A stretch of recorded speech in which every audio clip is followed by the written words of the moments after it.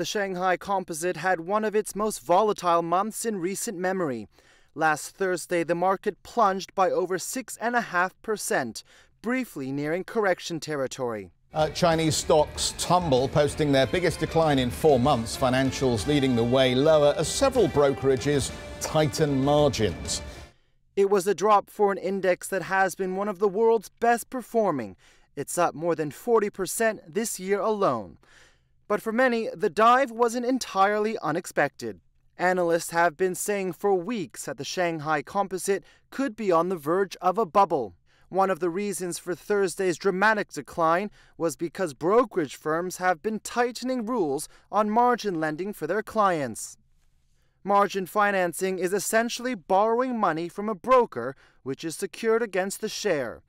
This cheap form of credit is in excess of $322 billion in China alone.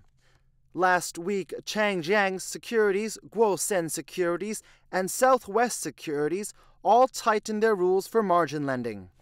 This form of credit is just one of the reasons why China has such a high level of retail investors, and a reason why the Shanghai and Shenzhen markets are so volatile compared to other global indices.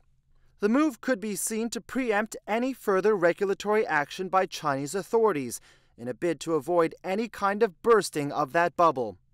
But with more than $6 billion of new money flowing into Chinese markets last week alone, it's unclear if that can be avoided. Phil Hahn, CNBC, London.